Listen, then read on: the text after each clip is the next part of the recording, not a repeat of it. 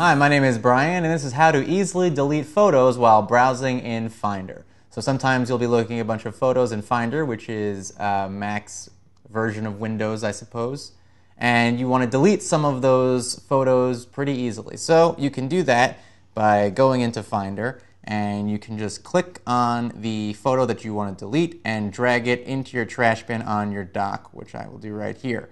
Another way you can delete a photo is by clicking on the photo and then right-clicking and selecting Move to Trash. You can also delete all the photos at once by going to Edit, Select All, and then doing the same method, dragging them into the trash bin, or right-clicking and hitting Move to Trash.